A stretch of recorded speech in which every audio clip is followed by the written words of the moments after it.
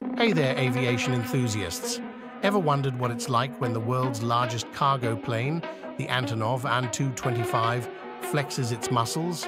Well, buckle up, because we're about to take you on a wild ride. Check out that behemoth of a cargo door. It's like the aircraft is yawning after a long nap.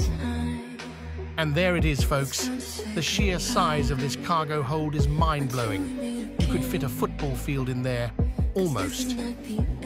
Talk about feeling small. These ground crew members give us a sense of scale. And let me tell you, this plane makes them look like action figures.